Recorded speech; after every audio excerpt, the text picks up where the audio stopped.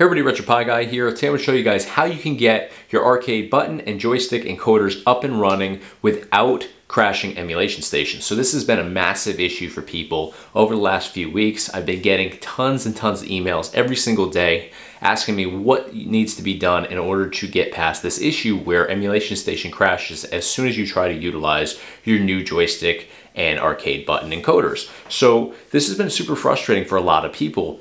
Including myself, because I've gotten so many emails from people talking about this, and I've gone as far as to say let's evaluate what you've purchased, and almost everybody has purchased the exact same arcade button kits that I have, and they work beautifully. So the issue is, due to COVID and all these shortages with various components to electronics, the manufacturers have actually swapped out certain components within these that is creating this issue. So I'm not even sure what the components are, to be perfectly honest, but it's enough of a difference where it's causing this issue, because previously, like I have on my arcade cabinet, I'm not experiencing these issues whatsoever. I've never had an EmulationStation crash ever in my life. So not from this anyways. I did have it crash a couple times when adjusting some settings that I didn't really know what I was doing with, but in terms of encoders, I never had any issues. So it all stems from these changes that they've made in order to continue producing these. So luckily I have the fix. A couple things we're going to need in order to make the changes to fix this problem. We're going to need an additional computer because we actually need to go in and remotely access our Raspberry Pi and RetroPie card. We're also going to need a keyboard, which we're going to connect to our Raspberry Pi in order to make these changes. So we're going to dive into it now. Buckle your seatbelts though, because this is not a quick fix. This is going to take a little bit of time, and I'll try to make it as painless and as easy for you guys as possible. I'm going to also provide you guys with a couple different codes in the description of this video so you can copy and paste those in, or also just take a little bit longer to reference them for the points in here where you're going to have to manually type them into your command lines in RetroPie. So let's jump into it. Alright, so assuming that you've been dealing with this issue where EmulationStation crashes when trying to use your arcade joysticks and arcade buttons, then what you want to do is you want to try to boot up RetroPie on your Raspberry Pi without anything plugged into the USB ports on the Pi. So this is going to enable you to actually get into RetroPie. It's not going to crash or send you into the terminal. You're going to actually be able to boot right into RetroPie because the issue is stemming from these controls. So once you're able to do that, and you're into RetroPie, then you can go ahead and plug in your USB encoder connection to your Raspberry Pi's USB port. Next thing we're going to do is we're going to navigate into our configuration or options page. So you can see I have that right here on the screen. It's usually going to be the collection that has either the Raspberry Pi or RetroPie logo on it. In this case, I have both. So I'm going to go ahead and select this option, and I'm going to go down to Raspberry Pi config, which is right here. So I'm going to select that.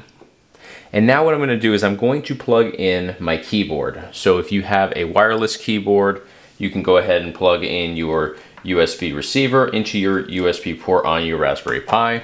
If you have a USB wired connection, go ahead and plug that into your USB port on your Raspberry Pi. And now you're going to be able to navigate through these different options with the arrow keys on your keyboard.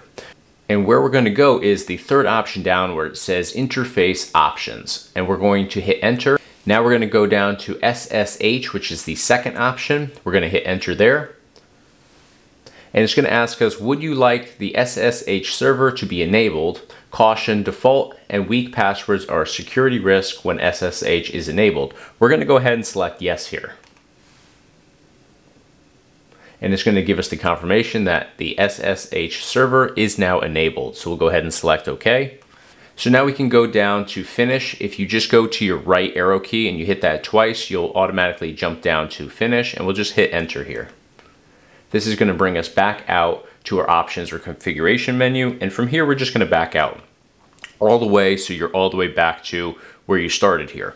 Next thing we're going to do is on our keyboard we are going to hit F4. So just keep in mind, if you have one of those keyboards that kind of gives dual functions to your function keys, sometimes you'll see that they have been assigned to like your numbers buttons. If that's the case, you have to hit the function button, usually down by your space bar, usually to the left of your space bar. So I always just mention that because some people get confused. So go ahead and hit F4 on your keyboard. And that's going to open up your command line. Now your command line may look different than this. Mine here says Playbox, yours might say Raspberry Pi, RetroPie, something to that effect. It's going to do the exact same thing. It just looks a little bit different. Same functions, same features in here. So what we're going to do in here is we're actually going to allow root access. So we need to type in a command. So we're going to type in sudo, S-U-D-O, space, nano, N-A-N-O, space, slash etc slash SSH slash SSHD underscore config, C-O-N-F-I-G. And we're going to hit enter on our keyboard. And now you're going to be able to see all these different lines of code. So what we need to look for now is we need to look for a line that says hashtag permit root login. So let's try to find that on here, and I've got it right here. I'm going to try to highlight this for you guys here in the video. It's about halfway down and it says hashtag permit root login, and then it says prohibited dash password. And what we're going to do here is we're going to actually backspace out this hashtag. So if we go over and we highlight, so the little underscore that's flashing is underneath the P, we can go to that and now hit backspace. And you notice now that it changes color and we no longer have the hashtag in there. Now we're going to go over here where it says prohibit password, and we're going to go right in front of that D there, so you can see my underscore is flashing in front of the D. And we're going to backspace that all out.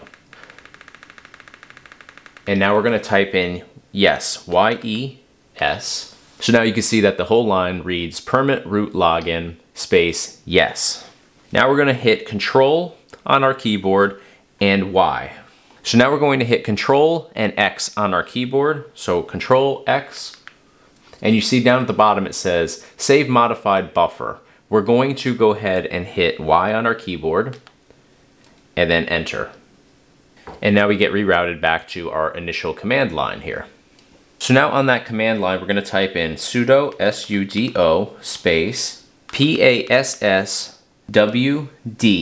space, root, R-O-O-T. So you're going to notice that password is abbreviated. You don't have an O or an R in there. And again, I'm going to highlight all this stuff on the screen for you guys. And I'll also list all of these commands in the description of the video here, just to make this a little bit easier, because I know it gets super confusing like this. And you can see in here, I actually typed it in wrong before going through this with you guys here. So it's super easy to make mistakes. So what this is going to do for us though, once we hit enter, is it's going to set a new password so we can access the root files. So we're going to hit enter, and it's going to give us a line that says new password.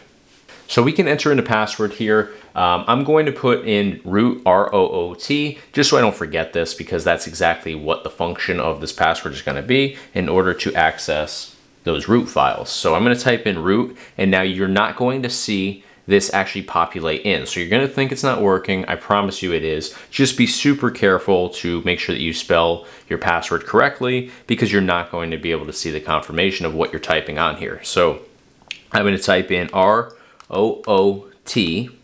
and again, you can see that nothing populated in here, and I'm just going to hit enter now. Now it's going to tell you to retype it once again. So I'm going to do the exact same thing, R-O-O-T, enter. And it says right there, password updated successfully. And it kicks us back out to another command line here. So now what we're going to do is we're going to type in sudo, S-U-D-O, space, reboot, R-E-B-O-O-T, and we're going to hit enter here. This is going to reboot our entire system. All right, so once we reboot, what we're going to do now is we're going to go back into our configuration or options, and we're going to go down to network tools. And we're going to go down to where it says, what is my IP?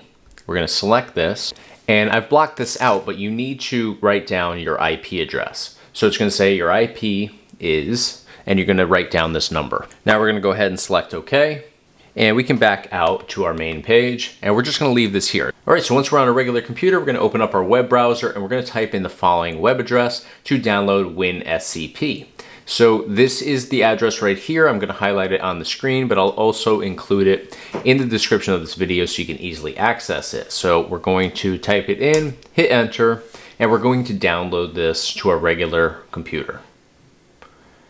This is going to be the Windows version, so I'm just going to go down here, download WinSCP. It's 11.3 megabytes, I believe. And once that downloads, we're going to go up here and open the file. We'll hit install for all users. We'll hit yes. We'll accept the license agreement. Typical installation is fine, which is what's recommended. Hit next. Commander's fine. Install. And this should install in just a matter of seconds here.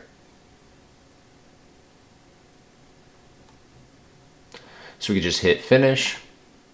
All right, so we come to this page once it's downloaded, but we'll go down here and open up WinSCP. So you're gonna see here, you automatically come to this host line. So this is where we're gonna actually type in our IP address. So you're just gonna type in your IP address and you're gonna hit login. So you're gonna get this warning right here. We're just gonna go ahead and select yes. So now for username, we're going to type in root, R-O-O-T.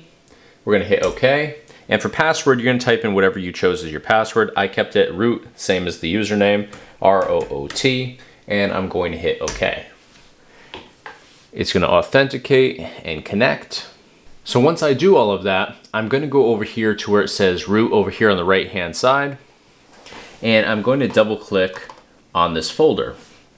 And now I'm going to go down to the boot folder, double click on that, and I'm going to look for the line that says cmdline.txt, TXT. So let's scroll down here, see if we can find that, cmdline.txt. So here it is right here. I'm going to highlight it for you guys.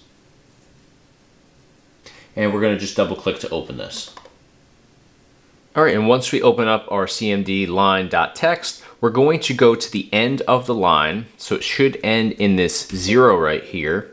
And we're going to hit space and we're going to paste in this additional line. So I'm going to provide this additional line for you guys, both on the screen here, but also in the description of this video, so you can copy and paste it right over without having to duplicate it because it is pretty long. And once we have that entered in, we're going to go to the top left corner where we have the little floppy disk icon, and we're going to just click that. That's going to save everything. So once it's saved, we can exit out, we can leave it up here, whatever we want to do, but we're going to jump over to our Raspberry Pi running RetroPie now. All right, so now that we're back over on our Raspberry Pi running RetroPie, we're going to make sure that our USB encoders are all plugged into the USB ports, whether you have 1 player or up to 4. Make sure everything's connected in here. Make sure that you had originally mapped everything the same exact way though, and all your connections were exactly the same. But as long as all that is good, we're going to go in and we're going to open up our main menu now. And we're going to navigate down to quit. And we're going to select that option. And we're going to drop down to restart system. And we are going to restart everything. We're going to get this confirmation. We're just going to go ahead and hit yes. All right, so we fully rebooted our Raspberry Pi running RetroPie. So we're back in. All of our USB encoders are plugged into the USB ports on our Raspberry Pi.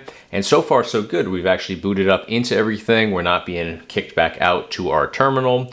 We're not running into the warning that EmulationStation has crashed. So I'm going to test this out. I'm going to jump into a game real quick. So let me go over here. I was actually trying to play Donkey Kong Country when I started experiencing this issue. So I'm going to jump back into that title, and I actually didn't experience the issue in the game. I actually didn't even jump into the game. I just loaded it up and hit my hotkey and start button, and that's where I ran into that issue. So I'm going to do the same thing right now, hotkey and my start button to exit this game. And we're going to see if we run into the issue where EmulationStation crashes, or are we back out to our menu? And we're back out to our menu, so we have completely fixed this frustrating issue. All right, guys, hopefully that solved your problems. If it didn't, or you have any questions, or need any sort of help with this, hit me up in the comment section below or reach out to me directly. Always happy to help out any way I possibly can. I know this was not a fun process, but in the end, we are able to get everything up and running by following these not short steps, but extensive steps, I will say. So that's going to do it for this video. You know the deal. If you found this video helpful, enjoyed it, smash the like button for me. It's a huge help to me here on YouTube. Also subscribe to the RetroPie Guy YouTube channel because I do a ton of videos here based on retro gaming, tutorials, gameplay demos, forgotten favorites YouTube series, and a ton of really cool and new stuff coming very soon here to the RetroPie Guy YouTube channel. So best way to stay in the loop for all future videos is to subscribe. That's going to do it for today. Thank you guys so much for the support. Thanks for watching.